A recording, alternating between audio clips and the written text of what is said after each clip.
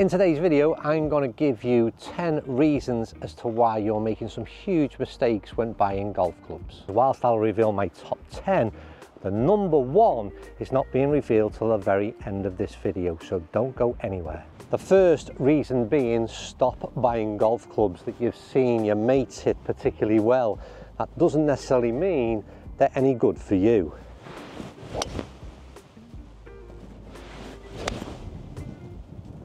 Go ball, go, go.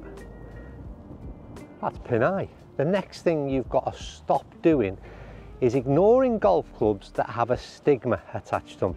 And by that, I mean things like 7 woods, 9 woods, maybe chippers, all those kind of clubs that you just won't go near because you're scared of the stick you might get from your friends, when in reality, they're exactly the kind of golf club that is going to help you massively. The next thing you need to really consider is stop with brand loyalty.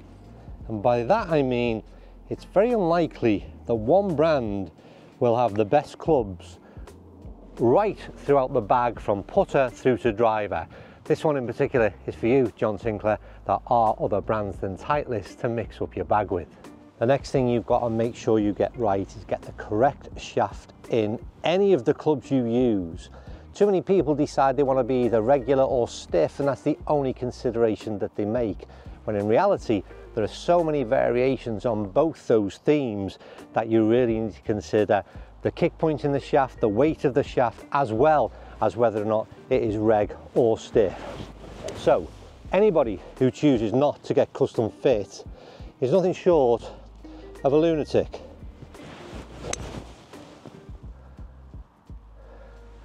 See, that's because I've got the right shaft in it.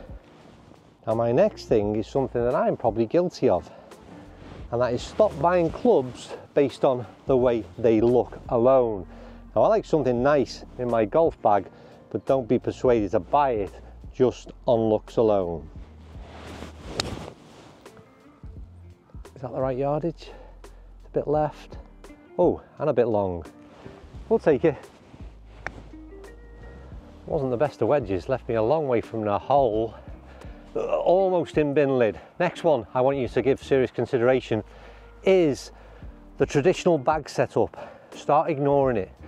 Now, traditional bag setup to me has always been wedges, irons through to 4 iron, then it's traditionally something like 5 wood, 3 wood driver. That's a load of nonsense. Doesn't work anymore. Even on the tour, most golfers are throwing in some clubs that are unique to them and what they need specifically in their bag, and that doesn't change for you. As I said earlier, play clubs that suit you rather than ones that might have a stigma attached. So ignore traditional bag setup, get something that works for you. As ever, big thanks to our channel partner McDonald Hotels, who have golf resorts at both Aviemore and Peebles in Scotland, Linden Hall in Northumberland, Portal in Cheshire and Hill Valley in Shropshire, all with incredible offers to play and stay at the resorts. For more details and special offers, make contact via the details on screen, and don't forget to quote AVG20 and receive 20% off your green fees. Next up, buy clubs based on your ability. Not how you used to play golf, not how you hope to play golf, based on where you're at right now. So, if you used to be off 5, but you're now playing off 15, you've still got some blades in your bag, then maybe it's starting to tell you something. And vice versa, if you're playing the 20s, then get some super game improvement irons in the bag and make this game as easy as you possibly can. Buy clubs rather, that are relative to your ability. Hang on there, just hang on. We're going to be blocked out a little down the right. How nice is that? Portal looking fine. Next up, do not fall foul of buying the latest and greatest. Particularly in drivers, we all recognise that there's been limitations on how far that ball will travel, and without doubt, technology in most areas has come to a little bit of a standstill. So grab yourself some either second-hand or older models and make sure you save some money, and then answers on a postcard as to how we weave this one around that big tree, because my drive got blocked out. Time for a trick shot.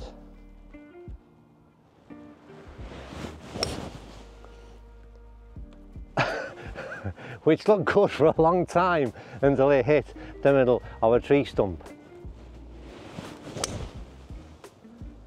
That is such a nice strike.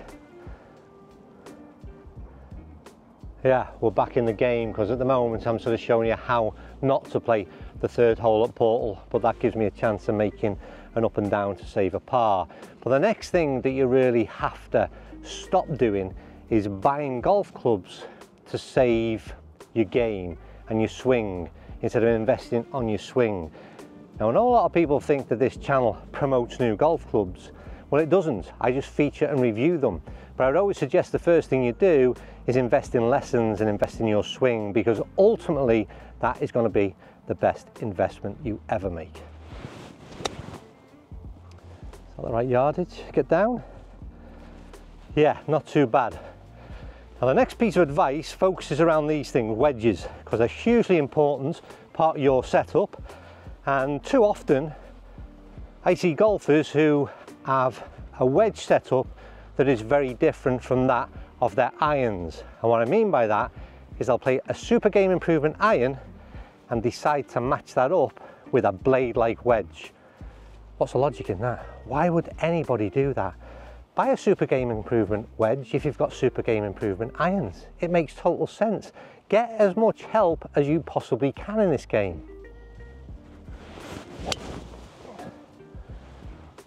I think we'll finish it there. Drive down the middle.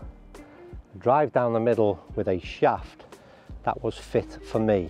And my number one tip, and the biggest mistake that I think all golfers are making who don't do this when buying new golf clubs, are absolute fools. I referred to them as lunatics even earlier on in the video, and that is custom fit.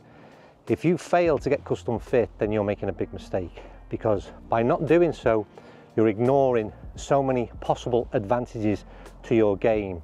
And in most cases, retailers will either do it for free or it'll become off your bill. So I think a lot of consumers are confused whether they think they pay for custom fit, pay a fee, and want to ignore it.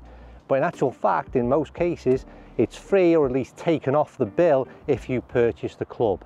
So why would you not take advantage of that kind of technology, that kind of information? It is the biggest mistake that most golfers make when buying new golf clubs, in my opinion. Right, I hope you enjoyed that. Portal Championship Golf Course has been in great condition. It's been peeing down all morning. Absolutely fantastic. Hope you've enjoyed watching today's video, and let me know your thoughts on those mistakes, and maybe you want to add one or two more of your own, and I'll see you soon.